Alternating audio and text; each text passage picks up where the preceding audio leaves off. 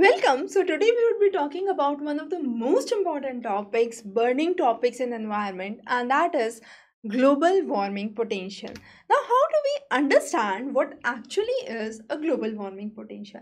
So when we are talking about the heat a greenhouse gas is able to trap in relation to the amount of carbon dioxide in a specific time period or a time horizon is what is known as the global warming potential. So simply put, whenever I'm talking about global warming potential, what I'm trying to do is I'm trying to present my units in terms of, let's say, billion tons of CO2 equivalent, which is denoted as this. Okay, now when I'm trying to relate something to this, it would be the 100 years global warming potential that I am trying to take. So let's say for methane it turns out to be 28 as per the recent reports.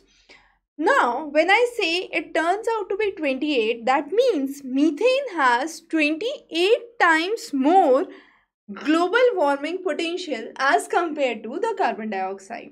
So it explains which gas is how much able to, or which gas is able to trap the greenhouse effect more. Now when we are trying to understand the global warming potential, there are certain things we keep in mind. It's either taken for a period of 20 years, 100 years or 500 years, but what we consider most standard form is the 100 years. The next important thing is this global warming potential is applied to the unit of masses, not the volume, and we are trying to compare the emissions and reduce the emissions of different gases based on the potentials that we have. So in the next table, we would have the list of the potentials across the various gases. The next important is the factors that help you understand or determine the global warming potential. So the first is the lifetime of the gas. So how much duration the gas would remain in the atmosphere is the atmospheric lifetime. The next is the absorption of the infrared radiations of the gases and where in the electromagnetic spectrum the gas absorbs the radiation. So that's again very important. Now simply put, I can say a higher value of global warming potential indicates that there is larger amount of infrared absorption, that is clear, and again it has a longer atmospheric life.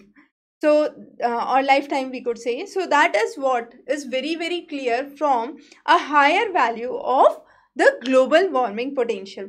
So whenever we are talking about global warming potential, it's basically a cumulative radiative force that is taken into account, and that is through both the direct and the indirect effects that we are talking about over a specific time period. So it could be 20 years, 100 years or 500 years.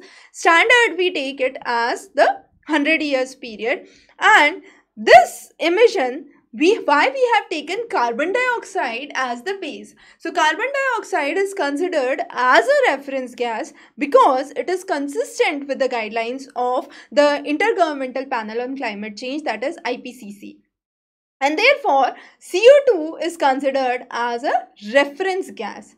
Now, whenever we are saying this is a reference gas, that automatically means the value for this would be 1.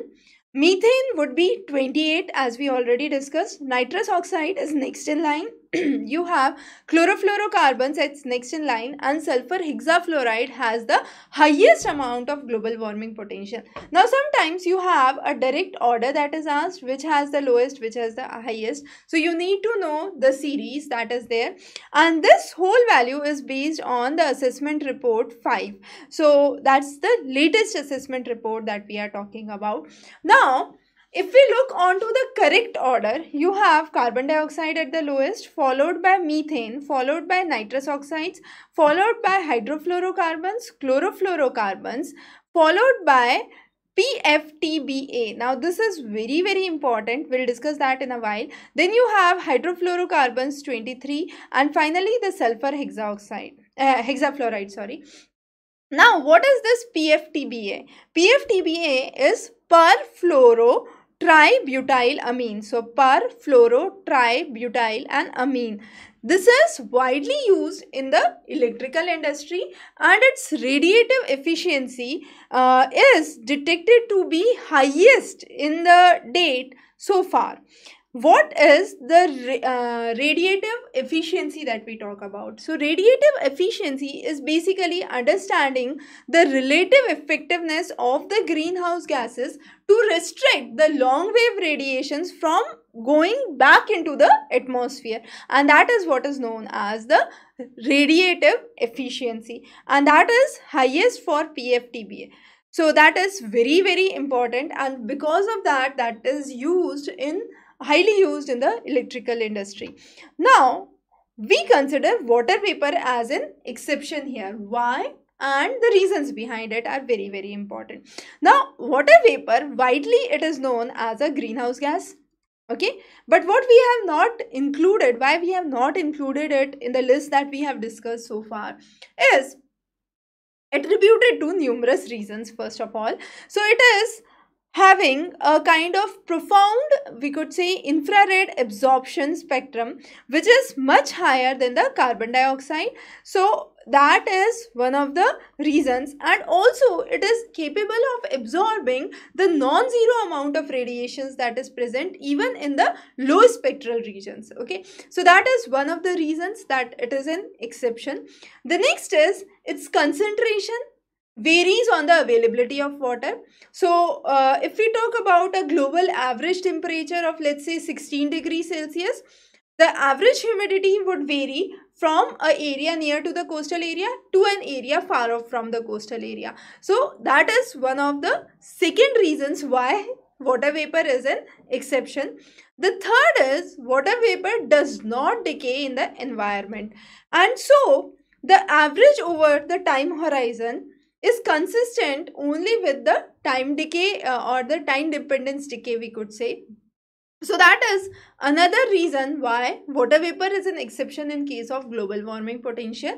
And when we are talking about the distribution on the earth, it varies in the northern hemisphere and the southern hemisphere based on the differing amount of land masses that is present in the north hemisphere and the south hemisphere. So that's the fourth important reason that we talk about. So here are the four different reasons that we understand why water vapor is an exception when we are talking about the global warming potential.